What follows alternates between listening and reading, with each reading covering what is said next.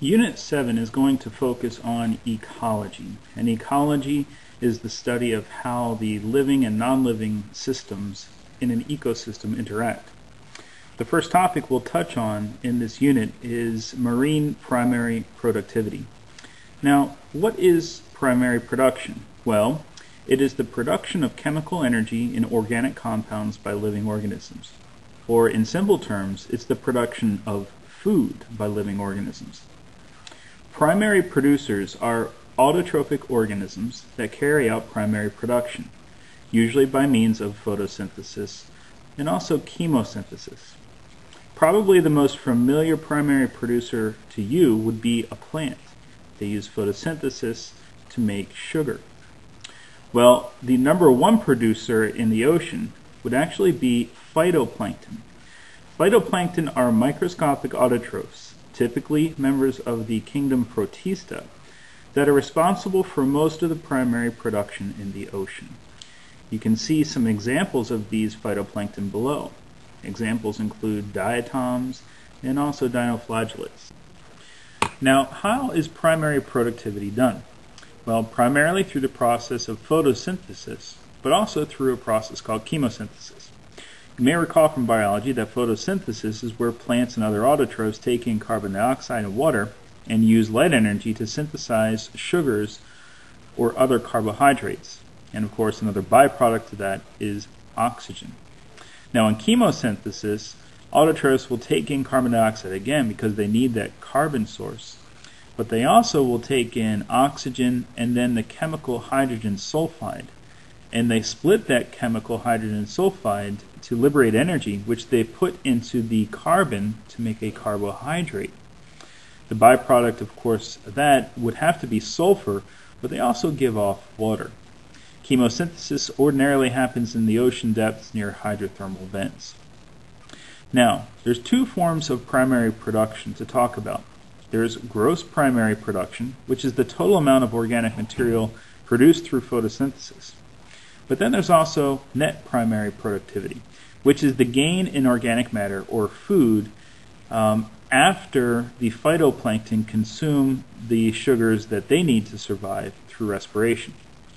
If we were to simplify this with an equation, net primary productivity would equal gross primary productivity minus the respiration of autotrophs. A simple analogy for this would be your paycheck. If you've ever seen your paycheck, you have a gross pay, which is the total amount of money you've worked for or earned for the hours that you've worked. But then you also have a net pay, which is the amount of money that you actually pocket after the government removes taxes and also Social Security. Now let's focus on the productivity in the ocean itself. Current estimates are that the ocean's average primary productivity ranges from 75 to 150 grams of carbon produced per meter squared per year.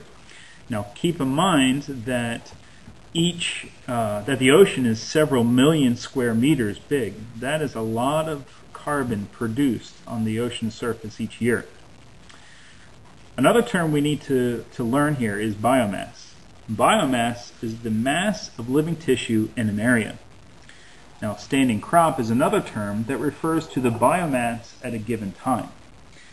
The standing crop in the oceans is only about 1 to 2 billion metric tons.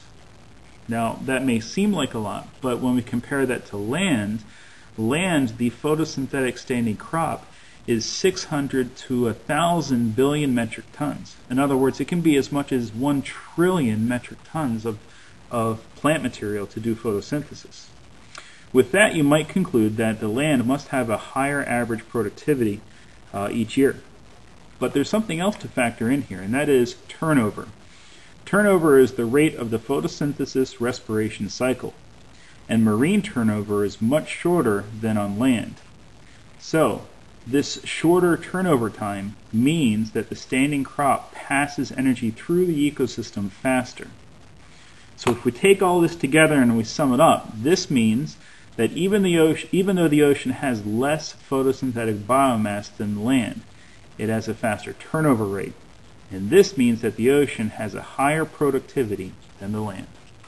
So in short, the ocean produces much more food than what is produced on land. So we just learned that the ocean produces a lot of food in a given year. However, there are some things that limit productivity in the ocean. And let's see what those things are. There are two major limiting factors, and that is light and nutrients. Let's focus on light. In general, the greater the light intensity of the sun yields a higher productivity in an area. Now, there is a circumstance where you can have too much light, and that's what we call photoinhibition. So you can actually overstimulate the chlorophyll molecules in plant cells so that they actually can't produce that much sugar.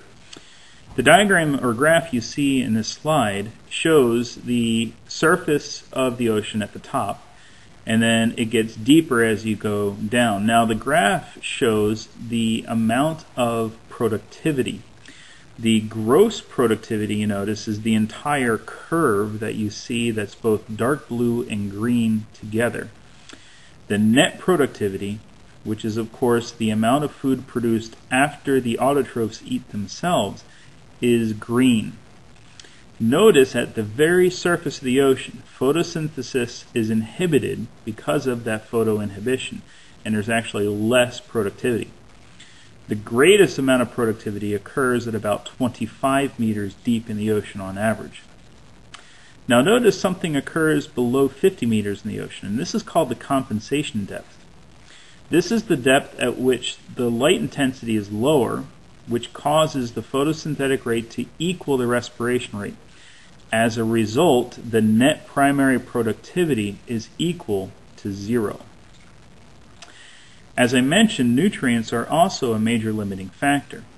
In general, the more nutrients you have in an area will yield a higher productivity. However, you can have excessive nutrients from things like nutrient pollution that can limit productivity because they cause hypoxia or anoxia, which, if you remember, is low oxygen level. So what we just learned means that there's going to be areas in the ocean that are more productive than other areas due to the amount of light and nutrients they receive. In the poles, there's extremely high primary productivity in the summer because there's more sunlight during the summer. And also it gets a little bit warmer, so the ice caps melt and those release nutrients. So if you look at that top graph there, you notice that in the summertime in the poles, the phytoplankton biomass is huge, and following that phytoplankton mass is a bunch of zooplankton biomass that increases. And this attracts whales and other marine mammals to this area that feed on this abundance of zooplankton. So during the summer, the baleen whales always migrate up to the poles where there's plenty of food for them to eat. Now in the tropics, it's a different circumstance. There's plenty of sunlight, but actually there's very little nutrients. And the consequence of that is you see there's very low phytoplankton and zooplankton biomass in the ocean. This explains why the tropical waters are so clear and blue, because there's just simply not many nutrients in the water, and as a result you can't have too many plankton that would turn the water green. But there is a stimulation in the biomass during the summer, but again, it's not a very large, high productivity in the tropics. Now in the temperate regions, also called the seasonal seas, these have high productivity in the spring and late summer caused by sufficient light and nutrients.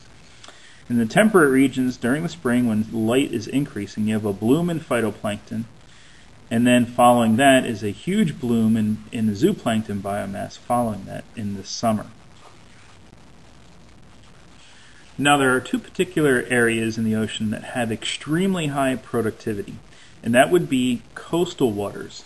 They have a high productivity because of increased nutrients from river runoff.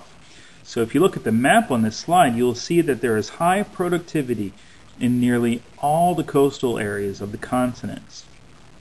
Also, upwelling zones have the highest productivity.